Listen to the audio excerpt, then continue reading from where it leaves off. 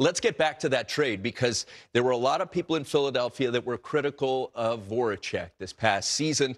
In fact, since he signed that big deal. Sounds like he's headed back to the team he started with. And for Cam Atkinson, an all-star and a feel-good story, 30-goal scorer for Columbus, your reaction, reader, to the move? Well, I think it's going to be something that you're taking a heart and soul type of player out of Columbus, and you're taking a veteran offensive guy out of Philadelphia. And if I'm Philadelphia, this was a player that I would have targeted to say, all right, we need to make changes. We need to change our core. This is shaking up the core. Now, the core has already been shaken up in Columbus. So moving Atkinson, we're going in a different direction with everybody. And it's once Seth Jones is gone, it's like, all right, we lost our captain last year at trade deadline.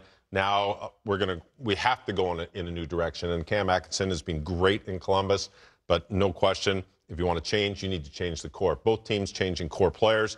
I think Philadelphia, for me, that's what they needed to do. They needed to look and say, unfortunately, we have to move a Voráček, or are we going to move a Giroux? Right now, it's Voráček to Columbus. So I think both players are going to put up points wherever they go. And at the end of the day, it's going to be who gets in the playoffs, which it looks like Philadelphia is obviously going in that direction, or they're pushing to get in that direction, especially the trades they've made.